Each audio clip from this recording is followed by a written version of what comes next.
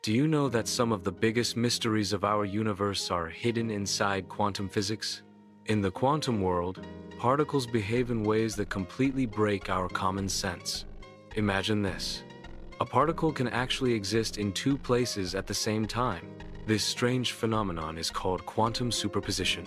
Now comes the most mind-blowing thought experiment ever, Schrödinger's cat. See, imagine a cat is placed inside a box, along with a system that could either keep it alive or kill it.